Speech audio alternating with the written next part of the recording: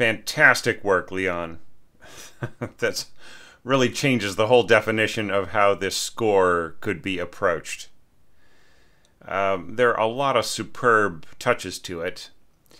In this kind of scoring, I would give you a total pass for dropping the piano slurring onto wind and string parts. Because, you know, here you just really want that sense of incredible smoothness throughout. There are so many intriguing things to this score. Yeah, I mean, like here I would almost.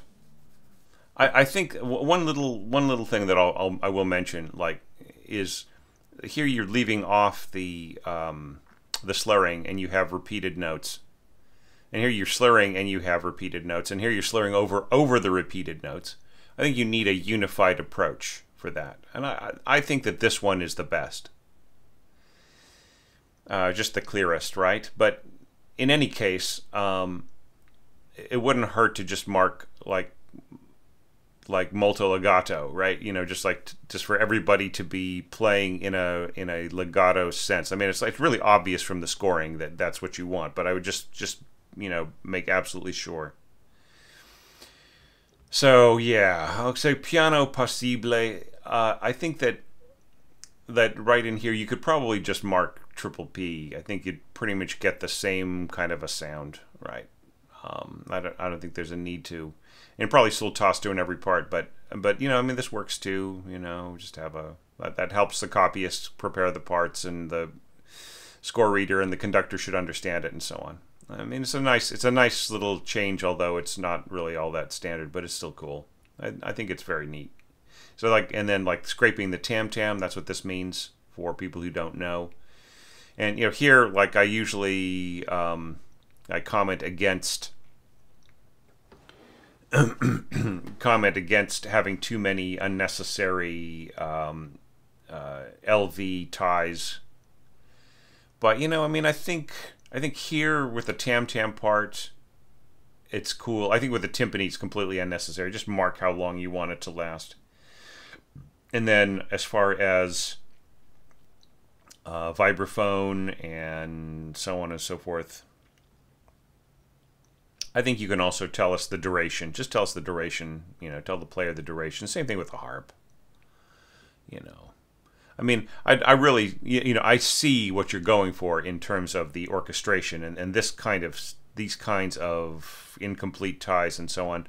I mean, they are a part of the character of that, so you get a bit of a pass in my book for that. So it's nothing that I would really lose any sleep over or worry about or have any problem, you know, thinking that was an issue, because it's not, right?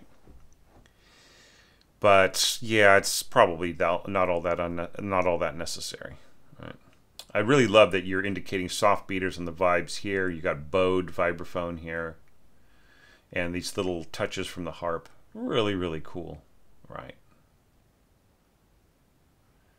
Right, and then this little surge when the melody comes in, and horns plus oboes is such a beautiful combination.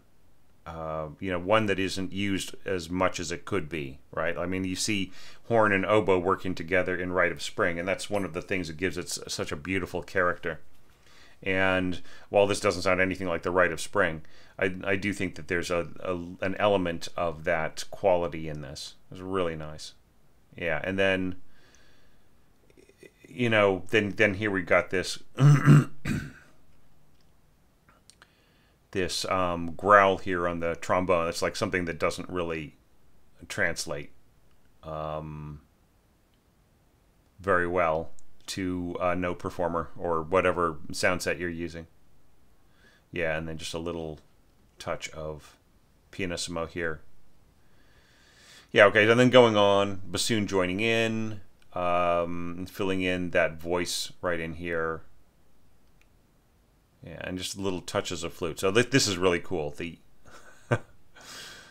way that the piccolo is working together with that, you know, these little jolting rinforzando tenutos. I think you left out a rinforzando here, my friend. Okay, and then the portato dragging violas right in here. Oh, it's just all these wonderful touches. Um, yeah, yeah, I really like it. It's like not like I have anything intensely critical or you know or worried. There's nothing worried about what I have to say about this. I think you've left out some slurs here and there. This is very strange. You have a slur on top of slur. I would have thought that this would have raised an eyeball, unless this is some scoring convention that I don't know about. But you know, in this kind of textural music. But I would say, you know, choose. I think you would just intended to go from here to here, but like you overshot the mark or something. Or you could just have the horn player, your first horn player, cover the entire top part, right? Okay, so yeah, yeah, and then is this slurred, right? So I think you needed to do a little bit of proofreading on your slurs. Yeah, yeah, it's just really nice, really nicely done. I think you could turn this into a quarter note and it wouldn't bother anybody at all, right? Because then you have quarter note. Because I mean, what time signature are we in? 6/4, right? So this is actually kind of a peculiarity, right? So it should really be eighth quarter, right? But just neat. I mean, and that like everything pretty much works. I don't see all that much out of balance here. The horn player is going to probably play down a little bit, right?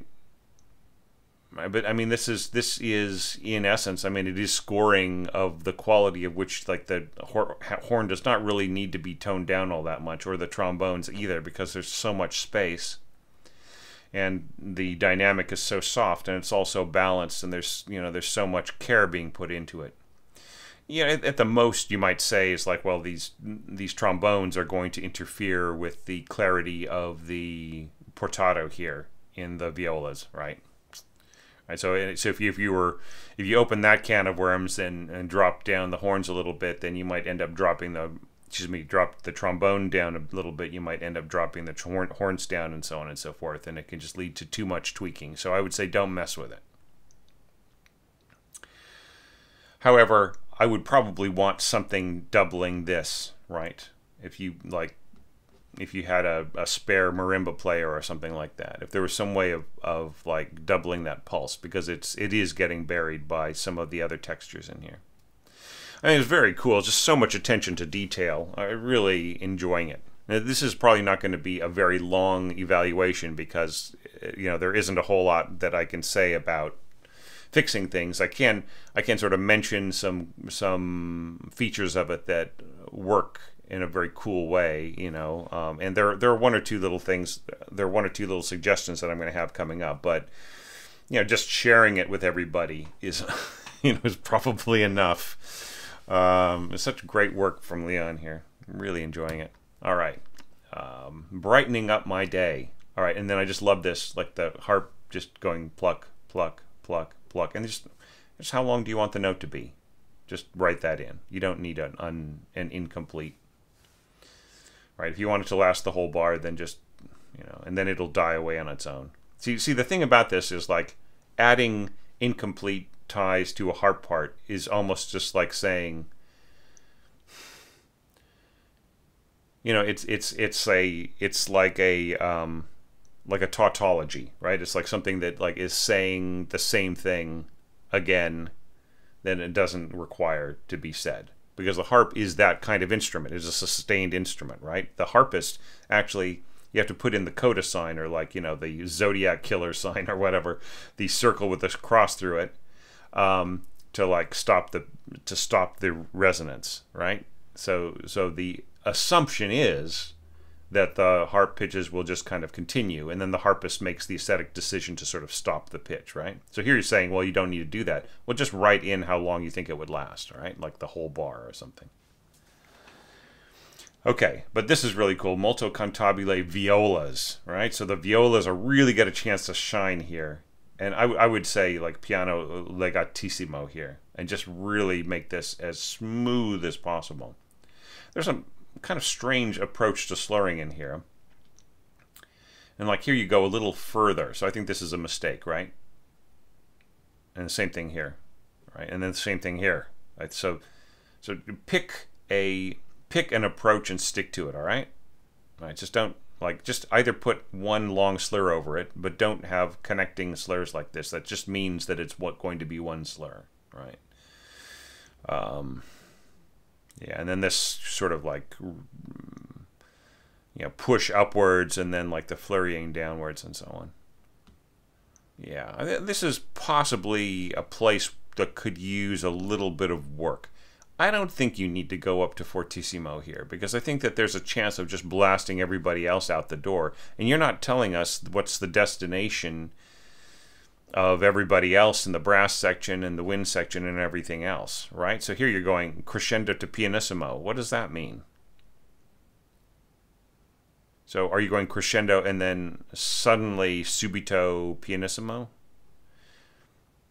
I think that you need destination dynamics at the ends of these bars, right? I think that and then like here, like we don't have any dynamic at all. So I don't know what is the entrance of the timpani.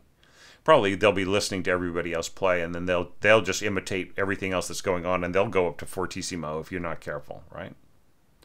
And the same thing might happen with the tuba, and so like here's a situation where we have like we have kind of what open and closed hairpins, right? So I would say, since we have this big flurry in the middle that's really pushing loudly, I think it would be good to define the limits of the middle of this hairpin, because otherwise the players may assume that you also want to go up to that same fortissimo. The conductor may assume it, right? If I were a conductor, I wouldn't be assuming it, but this would be pencil work. I would just basically guess what you wanted. Or if you were sitting there next to me and I was conducting, I would say, like, how loud do you want things to go just before the end of B for everybody with the crescendo there? And you would have to say, well, mezzo forte, right? And then I wouldn't say anything, but you would probably be thinking to yourself, well, he's probably thinking, why didn't I write in mezzo forte there at the ends of the bars, right? So I think that you really do need to define it. Right, and then there's with this type of scoring, right? It's very hazy and cloudy, and it's very. I mean, it's not impressionistic. It is more like modern textural, but there's an impressionistic quality to it, right? But you still have to define your terms very carefully, I think. That's my feeling. And then, like with that clarity, then you get the lucidity, right? You get everybody is on the same page as far as what they want to do, and you don't get one player sticking out too far, right? You don't get like a massive push here from your tuba player, or you don't get like trombones that just like that the resonance of the trombone, even after they stop the pitch, is so loud that the reverb in the hall kills the entrance of these beautiful subtle instruments here, right? Okay. Yeah, so I think that this was intended to be up here. So you're going to cover. So I mean, does that work? Timpanists, help me out here. This roll, and then I might maybe put just putting a hand down on the next to the final stroke, maybe. But I mean, then you've got a rolling into it, right? So yeah, so I'm not so sure. Oh, I see what you're saying. So you're having the vibraphone player sort of step over, and I get it, and then sort of stop the sound of the timpani. I would respectfully say, like with this soft tam-tam stroke here, and then the pianissimo entrance here, I think that it might just end up being lost on the listener anyway, right? And sort of tie up the vibraphone player when they actually have to be worrying about this. So I think you could just roll down to a softer dynamic, and like the player could actually like just kind of like, I don't know, the one they could have like a kind of a stroke where like one of the timpani mallets is kind of deadening the head while the other one strikes it, right? I think that might work better if you really are going for that effect. All right, so yeah, so this tremolo right in here, kind of adding the little harp thingies and the vibes, and I mean, I think this all works really, really beautifully right in here. It is a great way of kind of bringing the, like, you've had this surge of energy, and you've had this this kind of sense of regularity and flow underneath it. What sounds like a laxative commercial. Sorry. You've had this sense of pulse continuing on, right? And I really love the 2s against the 3s. I think that works great. And I think the trombones can play soft portato just like nobody else. You know, against the cellos and the bassoons, I think that works beautifully. And I love that you're trading off the bassoons, right? So a lot of this works. All right, so then, you know, following that by kind of more nebulous, like just, you know, going from one discrete texture to another, even more stripped down texture. That's wonderful. All right. And you know, it's at the point where almost like the fabric is starting to come apart a little bit. And you know, I just love that you bring in, like, once again, I think triple P would work fine here, right? And then you go diminuendo to niente, right? So I think that would all work, because like you're already, like, the player's going to say, what, you want me to be even softer than as soft as I can play? Right, so I think triple P works better here.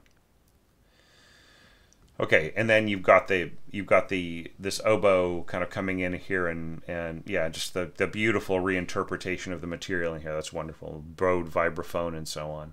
And then like here you have the harps, like, right. Okay, so what you need here is, instead of bisbigliando just on a F sharp, right? So I think you should alternate between F sharp and G flat, right? Just so it's the same pitch, but just enharmonic, like have that enharmonic trill. And of course, I think you should mark it, right? So it's definitely, it's not going to be any louder than like piano or a pianissimo anyways, right? But I mean, yeah, I think you could have added some nuances in here, and more than just the same thing with the clarinet part, more than just like a little crescendo here and a little diminuendo at the end. You're saying rubato espressivo, so what does that mean? What expression do you want? You can tell the player. And then we're starting to get into some very cool artificial harmonics here. Well, I mean, those are natural harmonics, but stopped at the note at the fourth, right?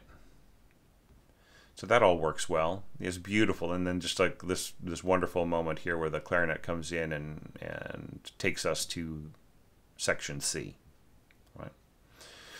All right, so here you're going. So still Ponticello, we had still Tasto before, and now we're going to Ordinario. And yeah.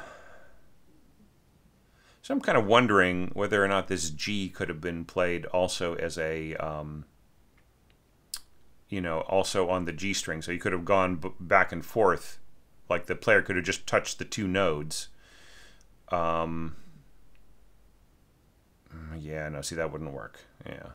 No, I mean, it's fine the way it is. Ignore my hypotheses. I'm thinking of two different instruments at the same time. So yeah, I mean, yeah, that'll all work. Yeah. All right, and once again, you've got 4s against 3s, or 2s against 3s, 4s against 6s. Yeah. And so we've got that, you know, we're coming back to home base here. Flutes and thirds, trombones and thirds, very softly underneath them. And, you know, there's just sort of the rising tuba and so on. Yeah, I think that works fine. You don't have to tell us a bow. Right. I mean, I see what you're trying to do here, like with the overlapping slurring, but I think that in the end it just works. One will work against the other. right? I don't think you'll get the effect that you were intending. Yeah, but I do really love the effect that you're going for here with the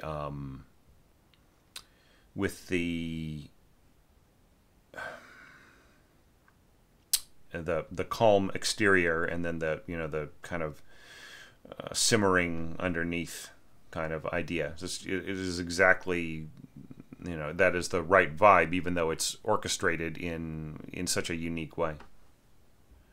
And just kind of more of the same right in here, adding the oboe. This is really beautiful. It really, I mean, you'll set up a certain way of doing things, and then you'll improve upon it or add new elements and so on, so that it changes the context enough to be something different, and then everything comes to a stop, etc. How dare you, Leon? Just leave me hanging like that. Yeah.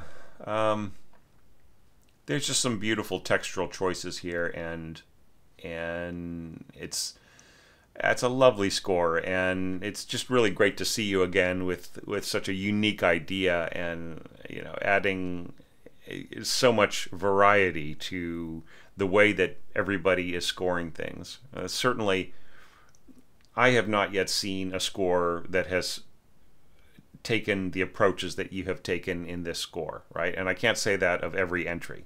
Not that it's wrong if two people have the same idea, or 12 people have the same idea about how to score the opening, say. But it just, it's just interesting to see something that is so out of left field and so unique on so many different levels. So you could feel really happy about that. I love this minor third, this sort of touch minor third natural harmonic here. I think that I would probably score like an alternate approach to that note for those bassists who do not have a low C. Okay. Anyway, yeah, just really good work. Well done.